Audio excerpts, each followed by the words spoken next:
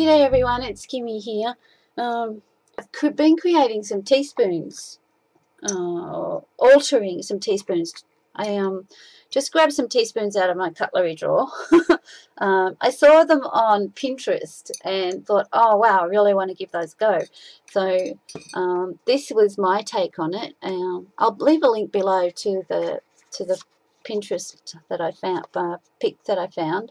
But I made a little box for this one, and I've lined it with some pretty pink fabric, and then I've just created a little sleeve out of some acetate or transparency kind of stuff, packaging from another box really, and I just double-sided tape and glued that down. But the spoon starts out basically with a couple of coats of gesso, and then I just leave it for a few days just to let the gesso set and go really hard. And then I've printed out on some tissue paper a pretty little rose print, and I glued it down with some Mod Podge.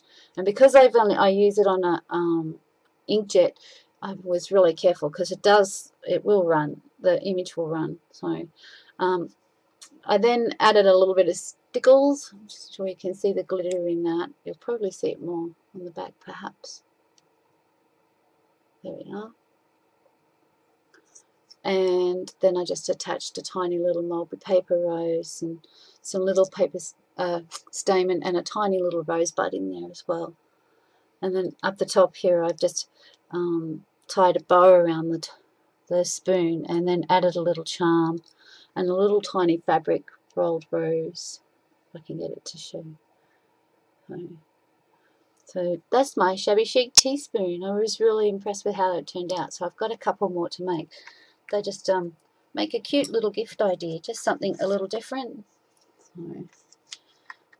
So that's it. Thanks for watching, guys. Bye.